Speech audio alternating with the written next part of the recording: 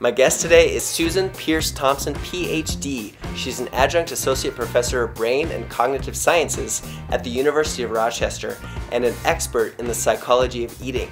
She is president of the Institute for Sustainable Weight Loss and CEO of Bright Line Eating Solutions, a company dedicated to sharing the psychology and neuroscience of sustainable weight loss. Hey, Dr. Thompson, welcome to the show. Hi, so good to be with you. It's exciting. Yeah, I'm so excited. I've really been looking forward to this.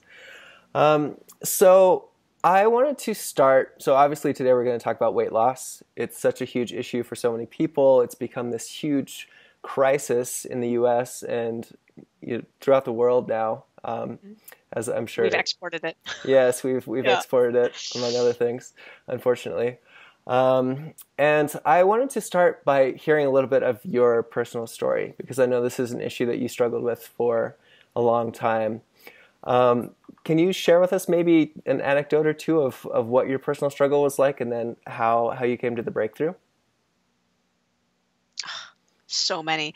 I mean, so I remember, so I was a drug addict, and now looking back, I sort of attribute my drug use to wanting to stay thin. Not entirely, but in large part. I mean, there were a lot of things I liked about drugs other than the weight management aspects, but certainly when I would consider quitting, the fact that I knew I would gain like 50 pounds if I quit was definitely, it weighed on my mind. But, so I'd quit using drugs, thank God, when I was 20, and then I was at UC Berkeley in my early 20s getting my bachelor's, and there's this anecdote of I was going to a 12-step program for food. I was trying to abstain from sugar, and I would just periodically binge. And I remember going down to a Mrs. Fields Cookies that was right on Telegraph Avenue, right on the strip that leads right to UC Berkeley, and I would just buy like 12 or 15 cookies. These are like cookies like this. And then I would go home and I would hide from my roommate and sit in my room on the floor and just eat cookies until I just felt so sick. And there was a period of time during that time where my eating escalated to the point where I couldn't be without sugar. Like I had to have marshmallows stuffed in my coat pockets or M&Ms, in my pockets, so that I could every few seconds just put one in my mouth, because I couldn't go 5 minutes without sugar. I'd sit down to write a paper with a box of brown sugar and a spoon. And I got straight A's. When I was doing crystal meth, I had to drop out of high school because that drug is not so supportive of, living a functional life. But the sugar drug, you can kind of still function and, be pretty badly hooked. Mm-hmm.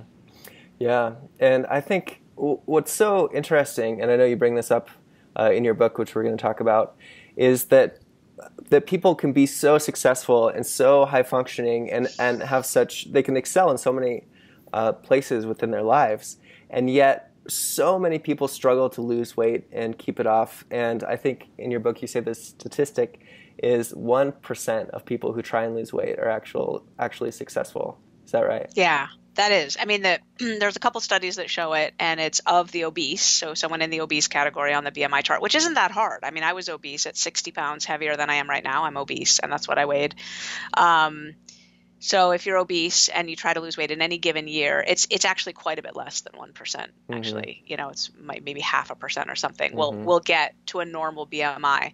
Now, in my program, most people end up at a BMI of 21, 22, and that's lower than just normal. I mean, it's not underweight. It's just in that sweet spot. The BMI range is really wide. I would have to gain, I'm not sure exactly, I shouldn't say a number, but I would have to gain quite a bit of weight to get out of the normal range. I'm sure I could gain 15 pounds and still be normal, maybe even 20 or 25. Right. Yeah.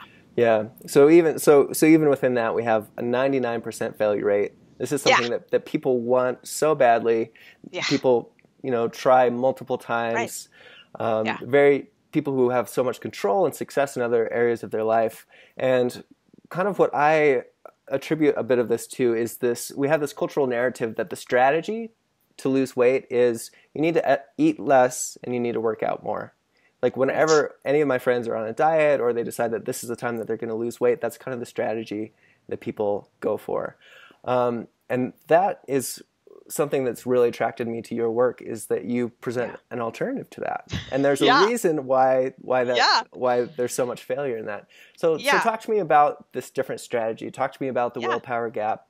What is it that America and the world is missing in their attempts to lose weight? Yeah.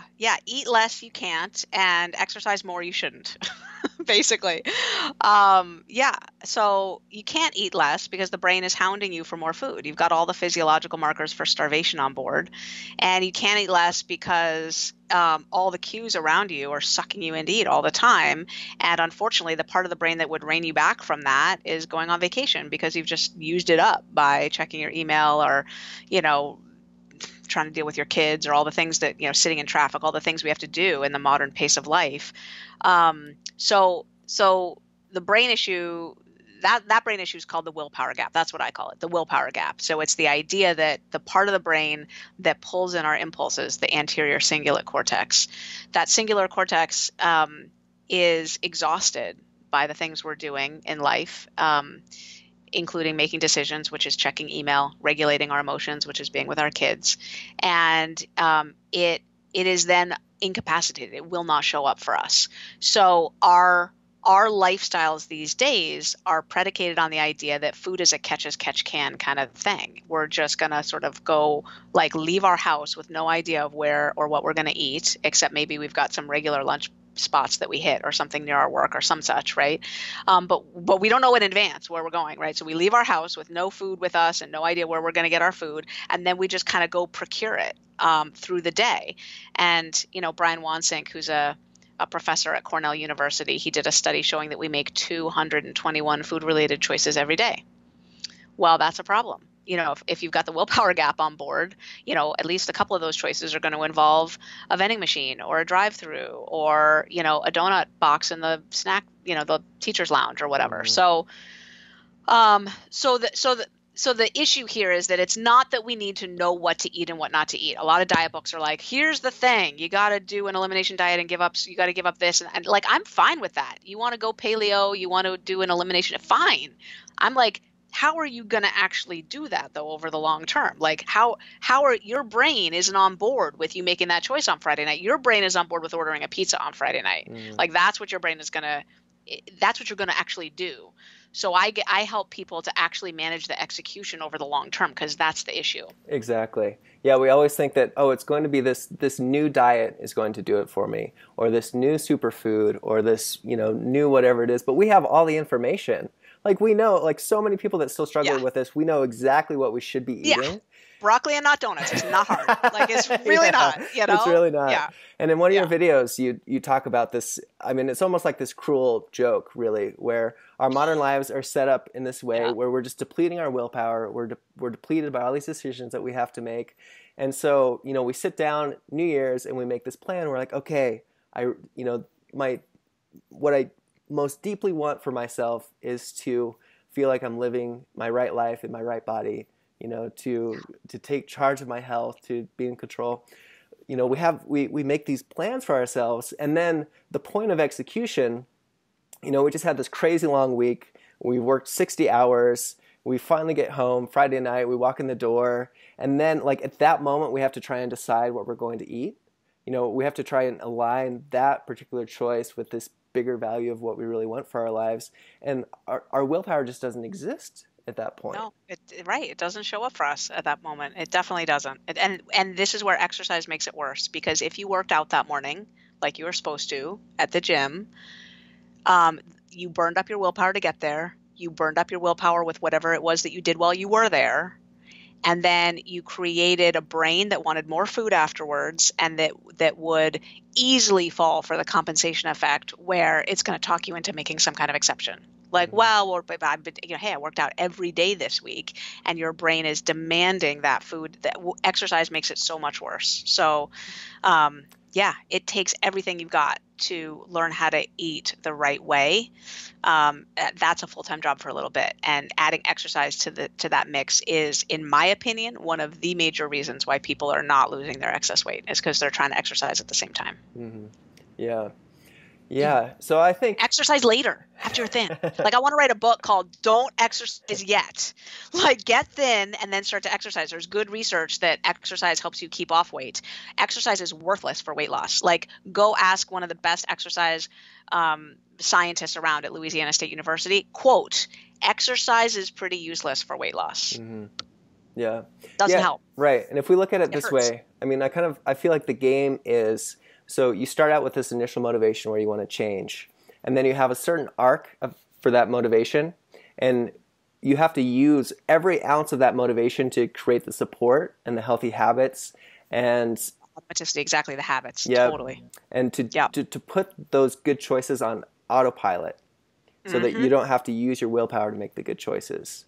And if you can establish those habits before the motivation runs out, then it's a different game. Exactly. And like, that arc isn't even going to get you there. So you need like support, and like you need a system that's actually going to kind of like slant that curve in your favor a little bit. Because like just you on your own, like, you're not going to get there. Right. Yeah. Cool. So let's shift gears. So now we understand why everybody fails, because the way that we try is it's just really not in alignment with what we know about psychology and willpower and neuroscience. So what is the alternative? So if we have a 99% failure rate, if someone really wants to do this and they want to do it right, using all the tools that we have, everything that we know, what's the strategy? Yeah, well, they come to me and they do Bright Line Eating. They do my Bright Line Eating Bootcamp because we've kind of packaged it up. It is a whole system. Like, this is a tough nut to crack. But so what we're going to teach them is, first of all, foods are super addictive. Sugar and flour are the addictive foods. You're going to get those out entirely, like quitting smoking. Like, that's the bright line in Bright Line Eating, is that clear boundary that you never cross. So sugar's out, flour's out. Take a deep breath, everyone. I know it's so scary. When your heart plummets, if your heart plummeted or your gut plummeted when I said that, and then you thought about all the foods that meant not eating anymore, just know that that's dopamine downregulation talking in your nucleus accumbens. It's the fact that your brain is wired to only get enough pleasure and satisfaction in life if you're rushing it with sugar and flour. And I just want you to know it doesn't take that long for those receptors to grow back. And so you will get plenty of happiness and satisfaction from your food and your life without sugar and flour, I promise you. But feeling bleak right now when you contemplate it is normal. It's really normal. How long does that take typically? Do you have a sense of that? We don't have research on that in humans. I have a sense. It varies based on how bad the damage was, and probably based on genetic factors that affect, synaptic rewiring and neuroplasticity in the brain. But the downregulation in the nucleus accumbens is the primary driver of cravings. And so, for example, in our population of boot campers, some 50% are experiencing few to no cravings after a week. That goes up to 84% by the end of the 8-week boot camp. I think it's 3 to 5% report high, steady cravings throughout. So by the end of 8 weeks, they've gotten no relief. So it really depends on the degree of depletion. One of the research programs studies that I want to do is to do some fMRI work with people who've got really bad dopamine depletion, image their brain before, image their brain in, a long time, in time, 2 weeks, 4 weeks, 8 weeks, whatever, and watch what it looks like, see how long it takes. But there will be individual differences for sure. So, so sugar and flour are out. We're going to teach you to eat 3 meals a day instead of snacking and grazing, because 3 meals a day are automatizable. Like, breakfast can be hardwired into your morning routine. Dinner can be hardwired into your evening routine. Lunch, there's still kind of some notion of a stopping point for people midday in our crazy society. And then every other bite of food becomes a no thank you moment. And that's a really easy phrase to learn. So we get a system going. We're trying to make eating like teeth brushing, something that takes no effort, willpower, motivation, special mood, like nothing. Just takes it out of the realm of like, I got to solve this problem, and into the realm of I execute that every day I don't know if I can swear on your program, so I'm not going to. Like a ninja. I execute that every day like a ninja, like no issues with executing, I know that 5% of the people have a problem executing teeth brushing twice a day. So if you're one of those 5%, I apologize. But most of us get that one for free every day with no cognitive load at all. Right. Yeah, We're and going to teach you how to plan your food the night before. Yeah, we're going to hook you up with a support system, give you an emergency action plan for when you have cravings. We're going to teach you how to get back and simply resume when you get off track. Like, we're going to teach you so much in that boot camp. It's a whole system.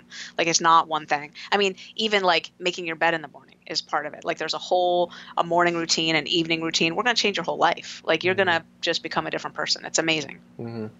Yeah, and one thing I really want to highlight about that, which I think is absolutely the right approach to this, is to think about automaticity, like putting your health and your healthy choices, your healthy habits on autopilot. You know, from someone who's struggled with this their whole life, it can sound like this crazy thing where, you know, it's like, oh, that's a myth, that can't really happen. But it really does become that simple. And when you create the guidelines, you create the framework, and you build those habits into the fabric of your day-to-day, then it really does become possible for it to become automatic. It does. It does. And automaticity is such an important word. I like the word automatizable. I like to think about what's automatizable inherently. Certain things, like 3 meals a day, really automatizable. 6 meals a day, not so much.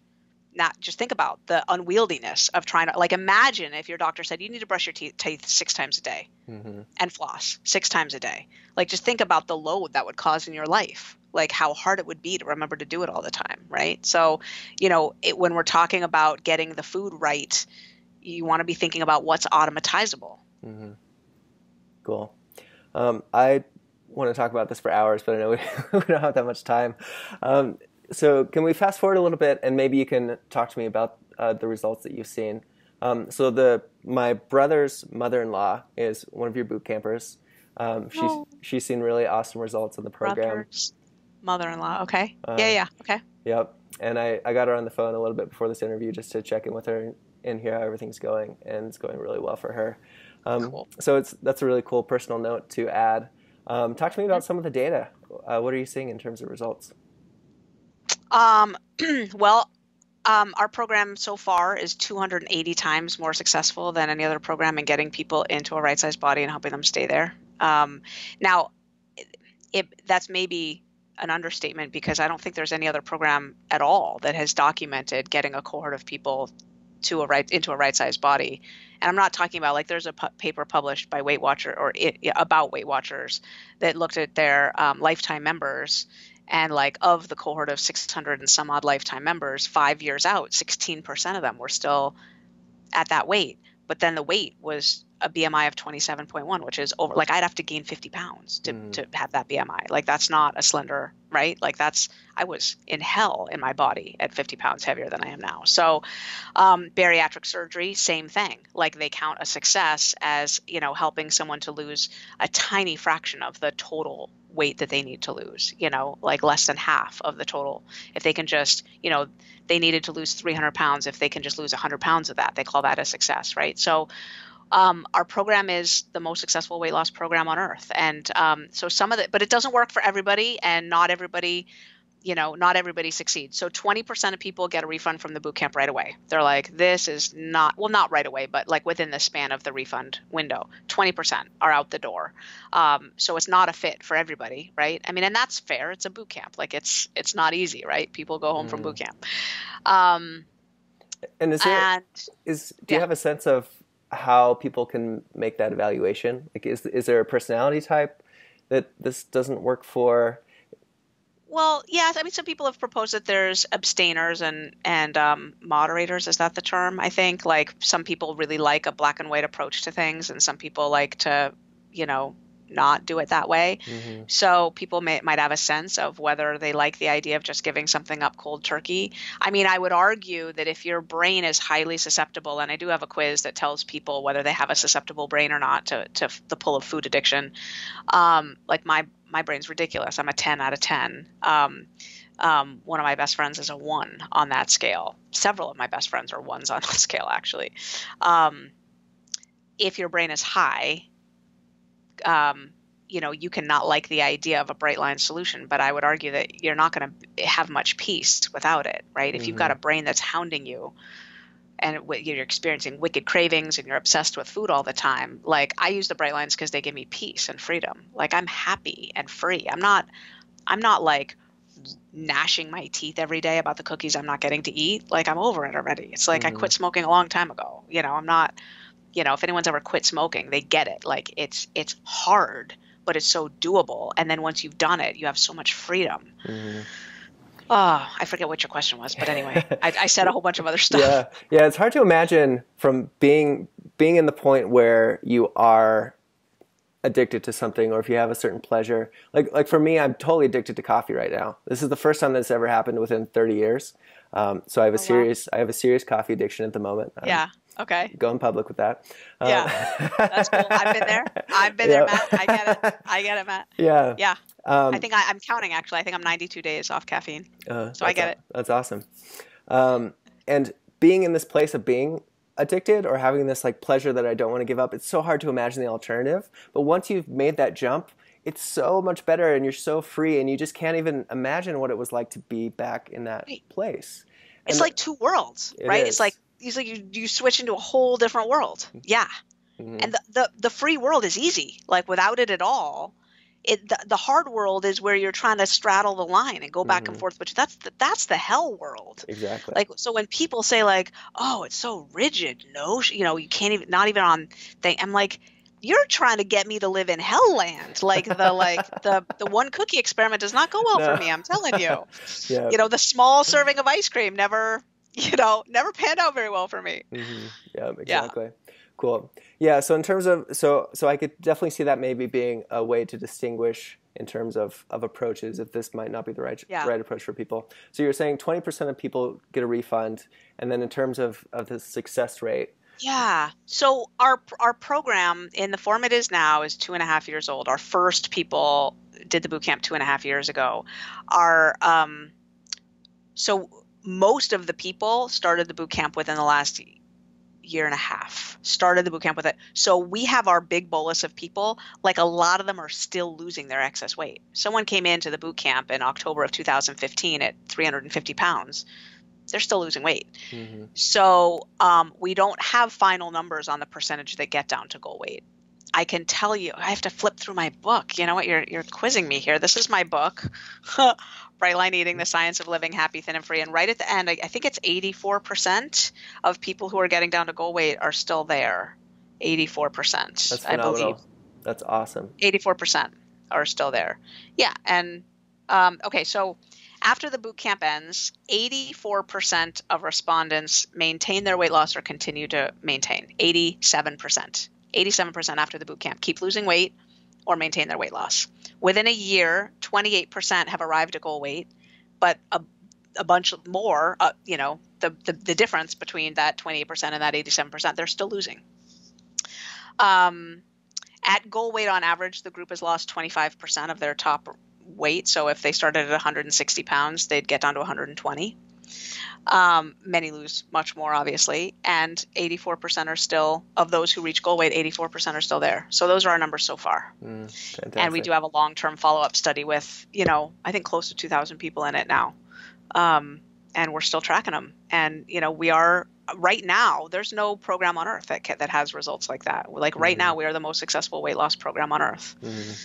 Yeah. Yeah, fantastic. Yeah, I like I said, I've been a fan for a long time, and I've been following you for a long time, and purely because of this, because in the whole goal of getting healthy, losing weight, taking control of our health, taking control of our life is really about willpower, it's about healthy habits, it's about automating this stuff and building it into the fabric of our life. Like that's really my key message that I try and share with people. And the way that you explain it and your scientific understanding of it and the program that you've built around that, I feel like is such a fantastic example and such a fantastic model for people. And that's one of the reasons why I wanted to get you on the phone and have you explain it to us and share some of your results with us, because I think it's really fantastic. Yeah. So awesome. Thank you so much. Thank you for everything that you've done. And let's do a little pitch for your new book. So we're going to aim to release this on March 21st. Yay, which is the day it comes out. I have this in advance, but it's being published on March 21st. You can get it at Barnes & Noble today. Yay, go everybody and buy it. Go to Amazon. Yes, Yeah. and I have looked and I haven't seen such a good overview of the science behind this stuff. And in the time that we've had, we've just been able to really scratch the surface. Yeah. But for anybody who's interested in losing weight in particular, I totally recommend this approach. For anyone who's interested in changing their life and taking charge of their health, this is the stuff. This is the stuff that works. This is what we need to learn, and this is what we need to imbue into our cultural narrative as well, so that people don't keep trying the wrong way, because we really got to turn the ship around. Thank you. It's so true, Matt. We do. We collectively do. And there's some nuggets here that are helpful for everybody, whether you've got a weight problem or not, like that not all brains are equally susceptible, you know? Mm-hmm. And so just because you can moderate your ice cream intake doesn't mean that everybody can. Literally, some people can't. And so just understanding that, so we get to a point in the not too distant future where when it's Thanksgiving and someone passes up the pumpkin pie and says, no thanks, I don't eat sugar, our response is like, oh, okay, cool. Just like we would say to someone who at New Year's Eve says, no thanks, I don't drink, to the champagne. Come on, dude, it's New Year's Eve. Like, you're not going to drink some champagne on New Year's Eve? Like, that would be a jerk move, right? Exactly. But people will try to bully that person into eating pumpkin pie on Thanksgiving. And we need to get over that, because we are experiencing far too severe consequences over the food that we're putting in our mouth as a collective society. We can't afford it anymore. Yeah. So we need to change the way we think about food. That's just one example. Yeah. Yeah. Great. Well, thank you so much for your work. We'll put a link to the quiz below this video. We'll put a link to the book. Yay! And I very much look forward to getting my hands on a physical copy. It's going to be great. Awesome. And that quiz is so people can learn how their brain is susceptible, how susceptible their brain is to the pull of food. Yeah. Exactly. Because, 1 to 10. I'm a 10. Do you know where you are, Matt? I took it, I think I was a 6. Okay. Yeah. So you're not a stranger, but you're not like, this doesn't have you by the throat. Exactly. Yeah. I get a sense like, oh, this is a little scary. Yeah, totally. This could be really bad. Yeah, totally. Right. And if you had a weight problem, which a lot of people who are 6s do, it might become more imperative that you would need a bright line approach. Like if you don't have a weight or a health problem, a 6 can probably rock and roll with it, So that's the other thing, is that the susceptibility scale doesn't line up perfectly with weights. There's a lot of people who are at a normal weight, but super food addicts, and vice versa. Not everybody who's obese is high on the susceptibility scale, so that's where it's important to keep both in mind. And so everybody go take the quiz, and then I'll teach you after that your best path to food freedom. Awesome. Yeah. Thank you so much. I hope we get to check in soon. And I would love that, Matt. Yeah. Good luck with the book launch. Thank you so much. Great to be here. Yeah. Take care.